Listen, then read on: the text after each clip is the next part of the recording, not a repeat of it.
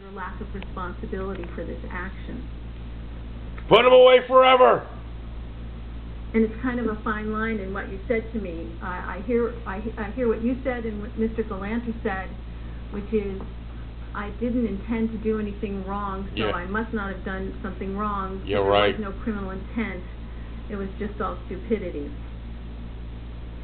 I have to tell you now. Uh-oh.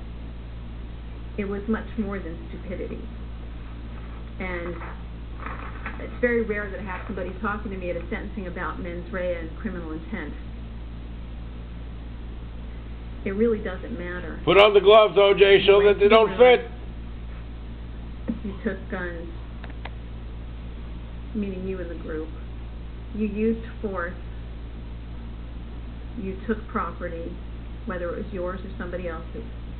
And in this state, that amounts to robbery with use of a deadly weapon.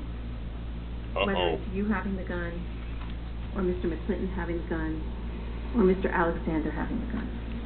Going to jail, OJ. A lot longer than 6 years. Give it to him, baby. Give it to him. Hit him hard.